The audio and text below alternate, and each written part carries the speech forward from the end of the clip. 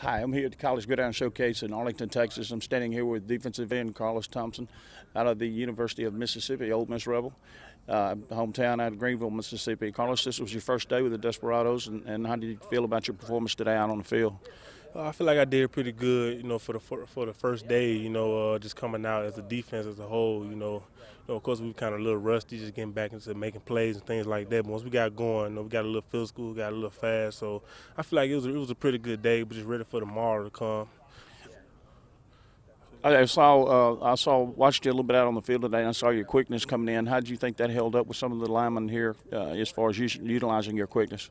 I think it held up pretty good, just being able to showcase, my speed, just being able to come off the edge, I know tomorrow, it'll be a lot better, just the first day, starting out. But for me to make a couple plays today on the first day, I think it's pretty good. And shout out to the whole defensive line, the defensive period. We all made plays, man, running to the ball. So I feel like it was pretty good first day.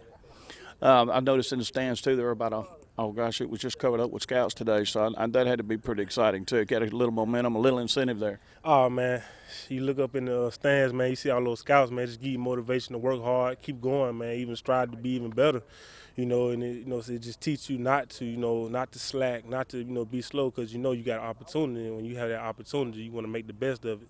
So just going out there, seeing those scouts out in the stands, it just make you want to work harder, man, go 100%. Well, listen, Carlos, man, I appreciate you taking a few minutes, and I know the folks back in Greenville, Mississippi are proud of you, so good luck here Saturday ball game. All right, thank you.